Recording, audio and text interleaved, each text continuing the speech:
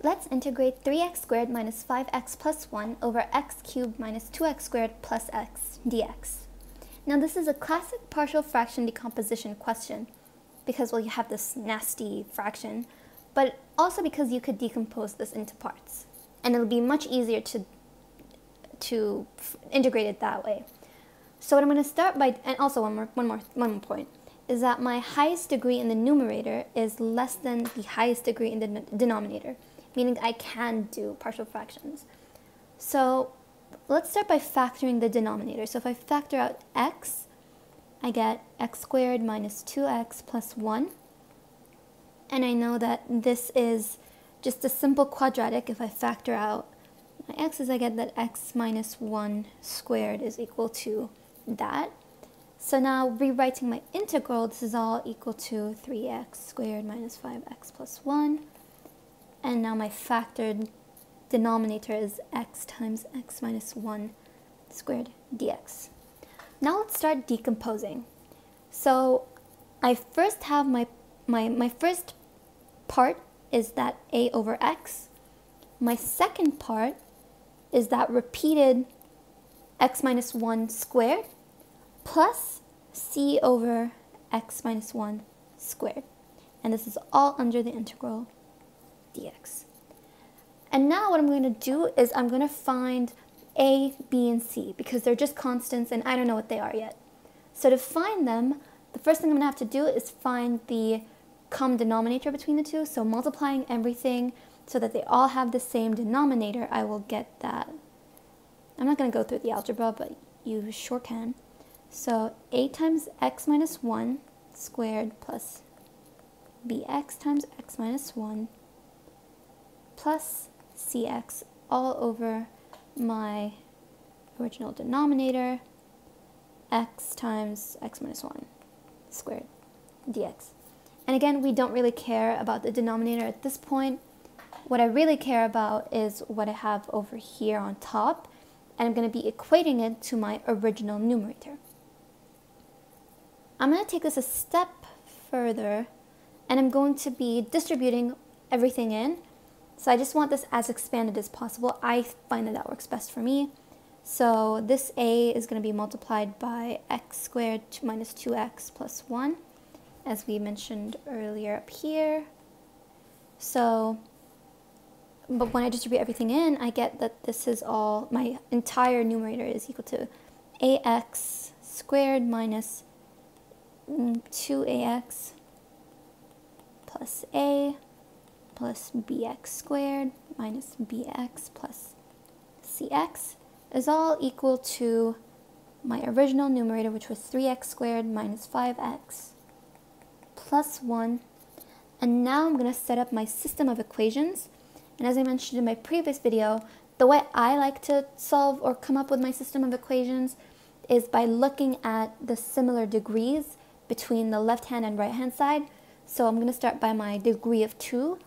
On the left-hand side, I have this ax squared and bx squared. So just omitting that x squared, I have a plus b. Let me write a bigger system of equations. A plus b is going to be equal to whatever has a degree of 2 on the right-hand side, which is just 3. And now I'm going to look at whatever has a degree of 1, and I see that negative 2ax has a degree of 1, as well as that negative bx, and that's cx. And on my right-hand side, I have that negative 5x. So writing everything and omitting that x, because it doesn't really matter, plus c is equal to negative 5. I have my second equation. And then finally, I have on my right-hand side a degree of 0. And then also, I do have an a here. I thought I didn't have anything. I have an a with a degree of 0. So a is equal to 1.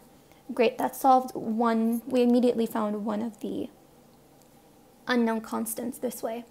So I could find b immediately. I can see that. So b is going to be equal to 3 minus a. So b is going to be equal to 2. Great, we found b. And now, just to find c, I plug in what I know is 2 and a, what I just found. So this is going to be equal to negative 2 minus 2, plus c is equal to negative 5. So that's c is equal to negative 5 plus 2 plus 2. which is equal to -1. Perfect. Now I found all my constants. The very last step is to just plug everything into my integral. So going back to what I had over here, I'm actually just going to copy this and paste it down here. Just rewriting that integral. I know that a is 1 over x. So, a is 1, so that is over x. And then b is equal to 2. And originally b was over x minus 1. Plus c, which is, or actually, just negative 1 over, what was it? X minus 1 squared. dx. And now, I personally like to split these up into separate integrals and solve them on their own, but you can do them immediately too if you're just that good. Plus 2 over x minus 1 dx minus the integral of 1 over x minus 1 squared dx.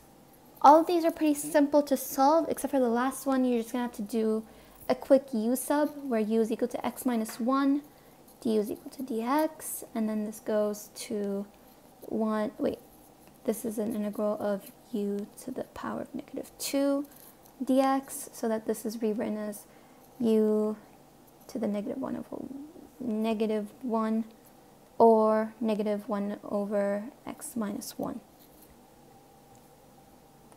That's my second. So let me just write everything nicely. So the first integral just gives me ln x. And then my second integral gives me 2 ln x minus 1. And then, let me move this.